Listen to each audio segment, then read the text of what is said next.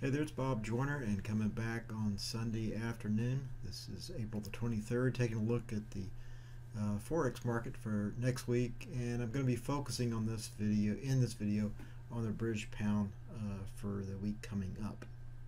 Okay, before we jump into the British pound and looking at the bears and bulls trends on our heat map, I also want to start out with the Euro Aussie. I mentioned this pair in last Sunday's video, and of course we came right inside this little box here and found good support and turned right around before we dipped through that Kumo.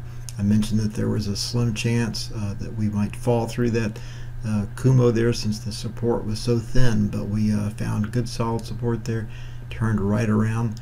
As you can see, the charts, by the way, that you're looking at are a daily chart on the far left, and this is a 4-hour chart on the far right. These are Heikin-Ashi candles on the far left on the daily chart and regular candlesticks on the right panel. So we came right inside the box and flipped around there. You'll also see that I'm using Ichimoku, some of the indicators with Ichimoku for this analysis as well. So that's the Euro Aussie, and still qualified as a long in my view. One of the ways that we can look at that is look at this lowest low down in here right before, when we found support and flipped back around. And if we use the Fibonacci lines, you can see we're 38% fib line right in here, right in the area of this white line is becoming support so far. So would not want to see it drop below the 50% fib line back down here, which is 141.60. I'm going to go ahead and look at all of the British pound pairs just real briefly, and I've already drawn fib lines on all these. If you have liked and followed me on Facebook, then you know that I posted something on the British pound versus the New Zealand dollar last week, and I mentioned that it was going to find support right in here, and draw a circle right where that was, and that it found support right on that line, which coincidentally, as I drew on that chart, was the 38% fib line. So it came right down to that 38% fib line and popped right back up to the highs. So that was a nice quick bounce, as you can see. Nice gain there. British pound versus the Aussie dollar. Let's go through the pairs here real briefly. It's still qualified as a long in my view. All these are qualified as longs actually. We've come back down to the 23% fib line and looking like we might find support in this area. British pound versus the Canadian dollar is very bullish, probably one of the most bullish pair combinations in the market right now.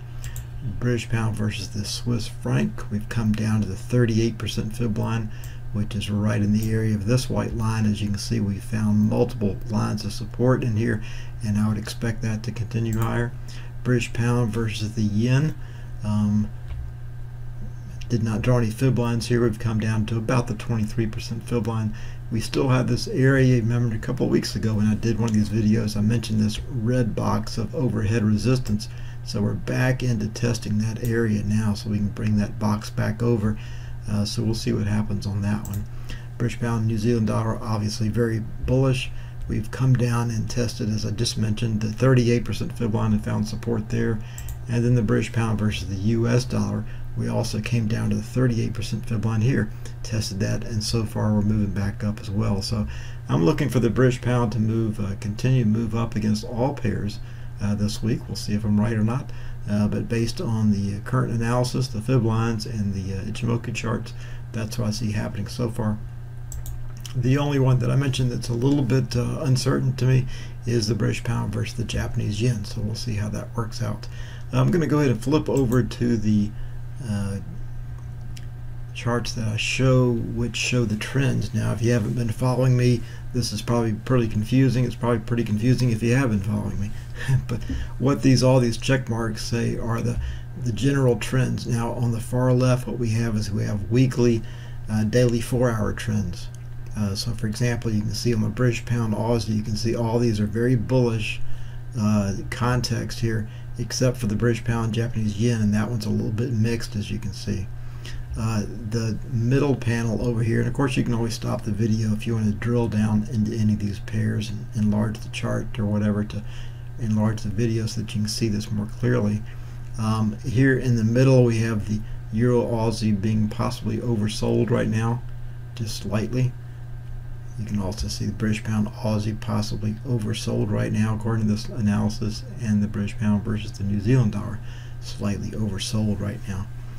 These are the shorter term trends over here.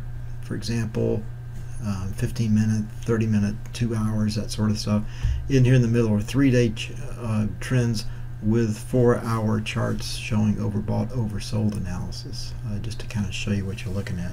So I hope your trading went well this past week. Again, I do these videos about every Sunday, and if you want more information, then you can go to my website, which is startdaytrading.com, and you can put a / there and then put Forex Trade Alerts, and you'll be able to see the videos I've presented for the last couple of weeks.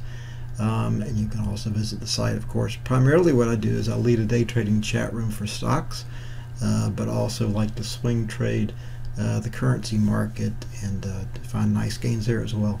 Hope your trading going well this next week, and I'll talk to you next time.